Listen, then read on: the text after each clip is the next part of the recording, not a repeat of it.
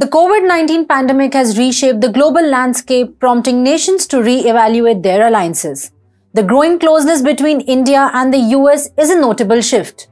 This US-India strategic partnership has advanced with a technology agreement, deepening strategic ties and leading to a three-way defense partnership. President Macron's visit to India is a diplomatic milestone, and President Biden's invitation for a summer state visit to PM Modi signifies the emergence of new geopolitical synergies.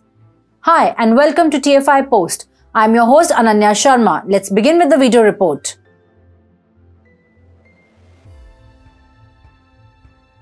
The recent outing of US National Security Advisor Jake Sullivan to New Delhi sheds light on the United States' favorable stance towards India. The Biden administration has given approval for GE, a global leader in military jet engines, to manufacture the 98 kN thrust GE 414 engines in India in partnership with DRDO and a yet-to-be-determined private defense equipment company. This India-specific GE 414 INS-6 engine will power the LCA Mark II, which is set to be unveiled by the Aeronautical Development Agency next year and take flight by 2024. It will also power the under-development twin-engine advanced medium combat aircraft.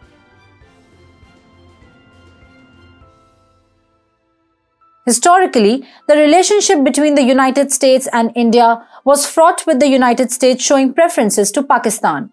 However, in recent years, the United States has moved away from Pakistan. It has increased its focus on India, as both nations face a common threat in China. In addition, the strengthening relationship between the two has also been influenced by increasing competition between the United States and France.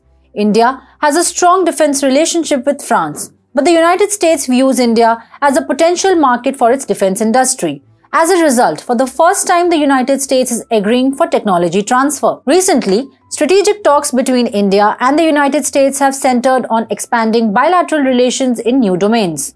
Another aspect of these initiatives is to diversify the civil cooperation with India and extend it to a relatively unexplored domain of defense trade.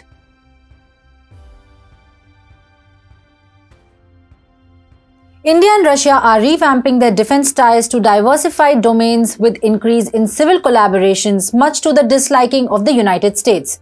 Though the reduced dependence of India on Russia for defense equipment has shifted towards France instead of the United States. From a vantage point, the overtly generous approach of the United States towards India can be attributed as preparation for the potential visit by French President Emmanuel Macron to India.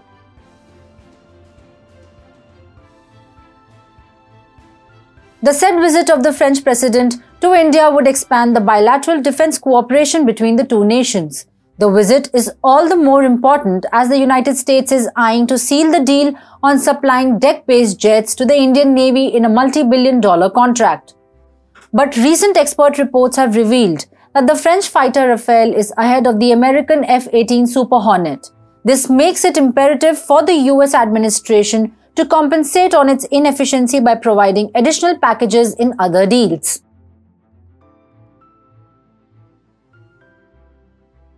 Additionally, according to the Press Trust of India, the US President Joe Biden has reportedly extended an invitation to Prime Minister Narendra Modi for a state visit this summer. The Prime Minister's office has reportedly accepted the invitation in principle. The invitation comes as India holds the presidency of the Group of 20 Nations, or the G20.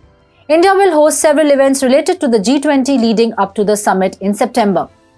But the summer invitation to Prime Minister Narendra Modi is seen as a follow-up of the visit of President Macron to India. Further, given the significance the arms lobby holds in the White House administration and functioning, the move of inviting PM Modi does not come as a surprise.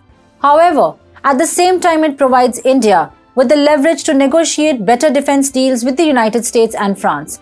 Since both the nations are having stringent competition to win defense contracts with India, it provides India with an upper hand to derive more from the growing strategic partnerships and defense deals with the two like-minded nations.